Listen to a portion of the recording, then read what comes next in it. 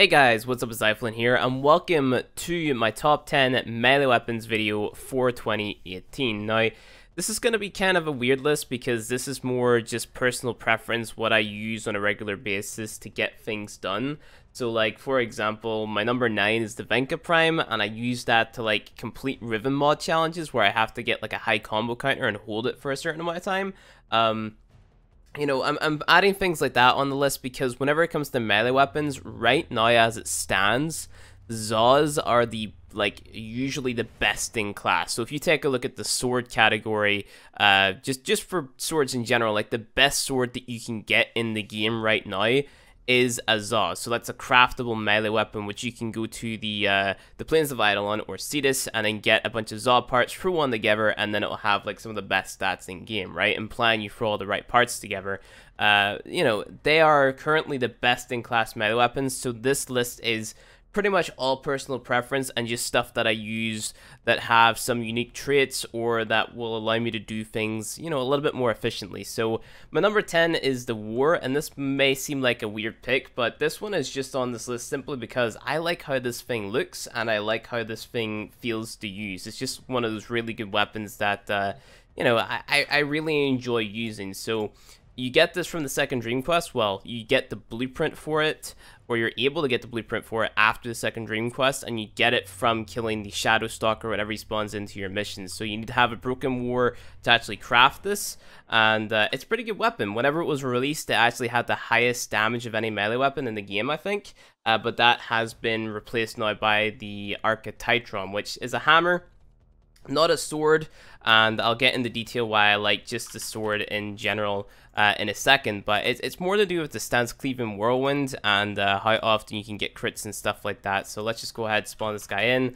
level 150, make ourselves invincible, and I'll show you guys the basic builds for what it is that we're doing. So on most of the weapons that I'm using today, I'm using Blood Rush body count builds. So that is just, Prime Pressure Point, obviously, Blood Rush, and then Body Count together to keep your combos up, and also give you a lot of crit chance. Organ Shatter for the crit damage, Life Strike, so we can keep our health. We have Fever Strike and Shocking Touch here. You can throw on Prime Fever Strike if you really want to, if you have the space, and then Berserker here as well to up your attack speed. It looks like someone has actually joined my lobby. Hello, Vortex. Could you leave, please? Okay. Yep, Trollolol. Yep, okay, bye-bye. That was 10 out of 10. I'm just gonna keep that in there, but yeah, the Cleaving Whirlwind on the War makes it really insane for just getting those crits. So if you just go ahead and do your basic combo, and then allow your Warframe to do the little spinning animation here, you can actually get a lot of crits in and build your combo counter really fast. You can do this up to 8 times. And just, basically shred any enemy. So, yeah, enemies die pretty quickly with this build, and it's just a very good melee weapon, at least in my opinion. So if you're in the heavy swords, I definitely recommend picking up the War because it's just one of those weapons which, I mean, it's really fun to use. It looks really cool, so fashion frame and just in general, it's a really cool weapon. But next up, we're moving on to the Venka Prime, like you guys already know. There's a multitude of reasons why I like this weapon. 1, it looks cool. 2, I can fit a full build on it without having the Forma. 3, it's really good for doing that Riven challenge where you have to build your combo counter up to 3 times combo counter and then holding it for like 30 seconds, I believe. So it's just like one of those weapons that has a lot of multi-purpose, I guess. So, Body Count, Blood Rush, Shocking Touch, Fever Strike, Organ Shatter, Berserker, Life Strike, Prime Pressure Point. This is going to be a staple across all the crit weapons that I use in this video. So basically the same thing. This guy will die relatively quickly. Just go ahead and start beating his ass. Build up your combo counter, and the faster you build up that combo counter, then the faster the enemy is going to die. So we actually get into orange crit territory with the Blood Rush body count build, and I'm also trying to angle it so that I don't push all the enemies off the map. So it's not like it's the most damaging melee weapon in the game. Like you definitely kill enemies faster using something like the War or the Galatine. I have more people joining. You definitely kill people faster using things like the War or the Galatine or whatever, but the Venka are just pretty cool. Could you leave, please? Man, this is what happens whenever you leave your thing on public. Okay, So next up, we're moving on to the Hyrudo, which is another one of my favorite melee weapons in the game. So the reason I like these ones so much is because of the built-in health steal that you get. So as you're beating down on enemies, it's the exact same build, by the way. As you're beating down on enemies, you're actually going to be getting health back on crits, I believe. So, you know, it's really good just for, like, keeping your health up, and it also means that you can replace Life Strike on this build to get more damage. Like, if you're building for, like, just general usage and utility. I get most of my damage from using this weapon from knocking enemies down and doing the little finisher animation on them, as you can see. So, like I said, not like it's the best melee weapon in the game, but as you build your combo counter and stuff like that, the damage will scale up, and it's just like a really good weapon just for keeping your health up and just in general melee usage, right? So if you just want to run around and basically like kick people off the map, which you can do with this, so let's check this out. Here we go. Whoop, there you go. It just kind of flies across the map. It's pretty dope. So yeah, it's just another one of the reasons that I like the weapon. It's not like it's one of the best melee weapons in the game. That's what I'm going to say of every single melee weapon on this list. But, you know, Hyrudo, really cool. I really like it. Next up is the Legion. This is one of the better melee weapons in the game. But like I said, Zaws are usually better. And the reason this one is so good is because of the mod called Condition Overload and its high status chance on this weapon as well. So this actually has like a built-in Berserker, but I build this for status chance. So we go Prime Pressure Point, Prime Fury, Prime Fever Strike for more, obviously, Toxin damage, Violent Scourge, Voltaic Strike, Volcanic Edge, Vicious Frost. That allows you to proc your Corrosive and your Blast. The more status effects you have on an enemy, then the faster they're going to die, because Condition Overload gives you a damage boost based off the amount of status procs you have equipped, or, you know, basically active on the one enemy at a time. So we just go ahead and beat down on this guy. You'll see that he dies super fast. This guy's level 150, keep that in mind, and we killed him insanely quick there with the Legion. You can get better results if you're building a Zaw that has high status chance as well, but, you know, this is, you know, a really solid weapon. So let's just not do any combos here and just kind of beat down with the E combo, quick attack, and you see how fast he dies. You don't even need to build anything like Blood Rush Body Count. You can, definitely, if you wanted to throw Blood Rush Body Count in this build, you can 110% do that, but, you know, just using this build, it's good enough, right? Because they die super fast, and, you know, it's insane. So pick it up, use it. Legion is definitely worth it, at least in my opinion. And, yeah, I love the weapon. But moving on to some more weapons that I think are not better, but just worth mentioning, and for a different reason. So this is my Redeemer, and I use this whenever I'm doing, like, Orcan Derelict defense, or not Orcan Derelict defense, but Tower defense, and I'm using this to get health back, if that makes any sense. So this is a high Riven disposition, so you could definitely get a Riven that will give you, like, a lot more damage and make this weapon a lot better. But for the sake of this video, this is the basic build that I'm using. I could maybe throw on Prime Fever Strike if I had enough space. If I Forma again, I could throw it on. You could build Blood Rush Body Count on this if you really wanted to, if you're just kind of like, you know, shooting an enemy. But the real reason I use this, like I said, is to get my health back at a range, I guess. So like if I'm playing as Frost and I need to get my health back, but I don't want to leave my bubble, then I can use the Redeemer to shoot out of my bubble while channeling and get all my health back, right? So it's not the most damaging weapon in the game by any means, but it is a really good melee weapon just for the utility of getting your health back. So what you can do is just hold your charge attack, like so, and then chain it together and keep on firing at the enemy. You're not dealing a lot of damage, and the closer you are to the enemy, the more damage you're going to deal. But keep in mind, Life Strike takes a percentage of the damage you deal and then gives it back to your health, right? So if you deal like 1,000 damage, whatever 5% of 1,000 is, then you're going to get that back to your health, right? So most Warframes don't have like really high health pools unless you're talking about someone like Ashe. So as long as you're dealing like a high enough damage number, then you're going to get that health back to your Warframe, which is pretty nice. So let's go ahead and demonstrate that, and I'll play like a frame like a Naros, and then, you know, we'll just get all of our health back with like one trigger pull or whatever. So go ahead, fashion frame this up, make sure it's the right color. There we go. Spawn in a new enemy, so we're gonna kill this guy. I'm gonna make myself not invincible. Gonna stimulate. let's just go ahead and get my Scarab armor up here so I don't, like, get melted by him. There we go. Got all my health back.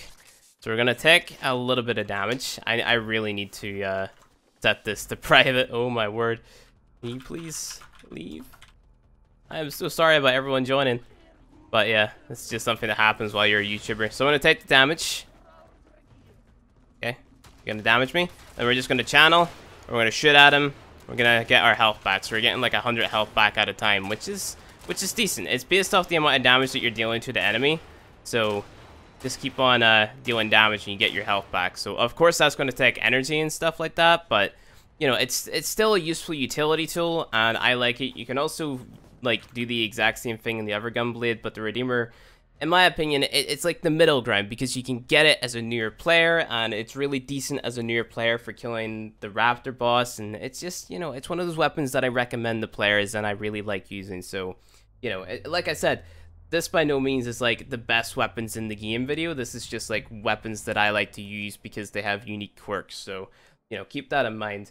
Moving on from the Redeemer, we're moving on to the Galatine Prime. So, same reason I like the War, except this is like a War that has, you know, it's based more on slash damage, so it's just going to be more damaging in general. Exact same build. Of course, if you can throw on Prime Fever Strike, which I can, go ahead, throw on Prime Fever Strike, because that's just going to give you more overall damage. And we're gonna kill guys really, really fast, or not even guys, because you guys keep on giving me shit for saying that the heavy gunners are girls, or yeah, that makes total sense. The heavy gunners are girls. You guys are right, but I keep on calling them guys. Honestly, I don't think it matters that much, because they're corrupted and they don't have any feelings anyway, and plus they're a video game character, so. Again, I don't feel like it matters that much, but that's a topic for another video. Someday I'm gonna make a video being all like, yeah, I'm aware that the heavy gunners are girls. I get it, I understand, but I don't care. Moving on, we're going to the Broken War. Broken War is one of my favorite weapons because it looks cool and it deals a lot of damage. This is because of the Crimson Dervish stance, which gives you 300% extra damage on your first combo. You can also proc finishers with it, so same build, blood rush body count, and the guys are just, or the girls are just going to die very fast. Okay, so just pay attention, right? We're gonna kill the girl just by spamming E. So slash procs, got a berserker procs in there, we get the finishers in there as well, and we just kind of killed them very quickly. So Broken War is an insane weapon. You get the finishers, you get the 300% extra damage, you get the blood rush body count combo building up. It's a really good weapon, but again, like I said, Zaws are top tier right now whenever it comes to melee weapons. So, or not melee weapons, but the sword category, the polearm category. You know, most categories are dominated by Zaws right now, implying you're building them right, which we'll make a video later on talking about like how to build your Zaws correctly. So there's that. But moving on, we're going to the Orphos Prime now, and this is going to be a weird pick because I mean, like, the Orphos Prime, it's not the most damaging you know, polearm in the game, but it is like a really good polearm, which I enjoy using and I recommend to other players. And there's just a lot that you can do with it, really. But really what I do with it is I just use my spin to win. So with my Prime Reach, Maiming Strike, Fever Strike, you know, all that stuff, and I kind of just keep on doing this over and over again, and then the bad guys die. Not using the Orphos for like level 150s, as you can see, because like it takes way too long to kill, and you really have to have your combo super high, and then you start to hit the really high numbers like that. You see how we just hit like 25,000 there like a second ago. That's besides the point. It's not a weapon I use versus high level enemies, but it's a weapon that I use for just generally running through missions and stuff like that. So this is the build that I was using. This is more for focus farming and stuff like that, rather than, you know, just killing high level enemies. And I have 6 forma on this because I mess around with the stances and stuff a lot. So yeah, you can do whatever you want with it. This is just the build that I use because it makes sense. Corrosive damage, Blood Rush body count, Berserker, Maiming Strike, Prime Reach, Pressure Point. You know, pretty simple builds. But now we're moving on to one of my personal favorites, the Nakata Prime. The Nakata Prime deals a lot of slash procs, has knockdowns, and I also use this. This is my Exalted Blade build, but this is my actual Nakata build, which I really like because Blood Rush body count and killing bad guys and them dying or bad girls or whatever. Just pay attention. Blind Justice combo, blocking combo, spam E, knock them down, finish them, rinse and repeat, and they stay in a constant loop unless you like, you know, push them off the map like that, because I'm an idiot. But let's just go ahead and you know, simulate the guy or the girl. Don't get triggered.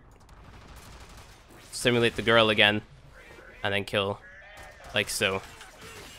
Deal the corrosive procs, deal the slash procs, let them die. Easy peasy. Just keep on knocking them over. It's just good because it has that utility in there. You know, the knockdowns and the crits, the slash procs, corrosive procs, the really fast like attacks. It's a great melee weapon, and I definitely recommend picking it up. That, and it's fashionable as well, so no reason not to get it in my opinion. But yeah, once this guy dies, which he just did, we'll move on to the number one, which you guys probably already know what this is if you've been paying any attention to Warframe at all lately. The Atarax. So the reason this thing is insane is because of the slash procs that you can get with it. So this is the build that I'm using for just general killing high level enemies. And then my config B is what I use for farming focus. If you don't have Prime Fever Strike, you want to replace this for Northwind, because that's going to give you a plus 25% extra damage versus the heavy bombards, which you need to be one hitting whenever you're focus farming, so it makes sense to, you know, have something that's going to give you plus damage to the heavy bombards. But other than that, there's no elements on this build because you're relying on slash procs and building up your combo counter and stuff like that to just kill enemies.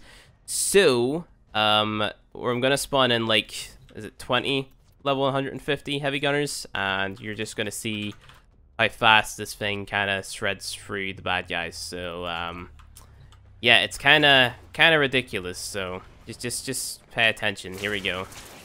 So just watch their health kind of deplete over time, implying we don't die. But you can see that they're all dying, and it's really insane. You just get red crit after red crit after red crit after slash proc. So the bad guys die, and they die very fast. And I'm gonna die very fast as well. So we're just gonna go ahead and die and respawn. But that's besides the point. You know, you keep that combo up. You proc those slash procs. These level 150 enemies don't really stand a chance. They're all gonna die. There we go. He's dead. Guy has full health. Oh, now he has no health. So yeah, you can see why this thing is kind of insane. The slash procs just kind of deal a lot of damage, and then that's pretty much it. So anyway, guys, that's it for my top 10 melee weapons video. I hope it wasn't too awkward because we had people joining, and yeah, and Zaws are best whenever it comes to swords and pole arms and stuff, so get those over the weapons that I showed in this video. But other than that, Atarax trumps all. Thank you guys for watching, and I'll see you guys in the next one.